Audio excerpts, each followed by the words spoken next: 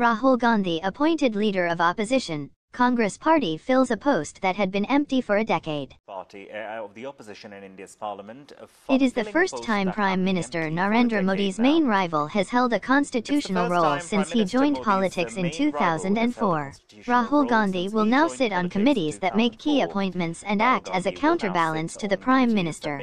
Since 2014, no opposition party had won 10% or 55 of the 543 seats required to claim the post, but Congress took 99 seats in the recent general election. Mr. Modi remains in power with help from allies, but his party fell short of a majority after two consecutive landslides.